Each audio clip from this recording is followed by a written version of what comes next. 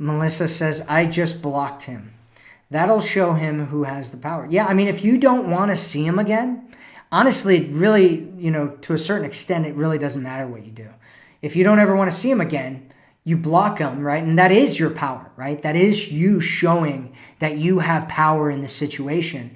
And, and at the same time, it's telling him that you were really affected by it, which also gives him some of the power, which, is fine. But it is you ultimately walking away and saying, hey, I deserve something more. I deserve whatever more. And assuming that, maybe he was playing a game or that it was uncalled for or whatever, then that's fine. If you're planning on unblocking him at some point, then what you're doing is playing a game, and that is not going to end up well for you. So, of course, you can always block him if you don't like him and just move on with your life. You can certainly do that.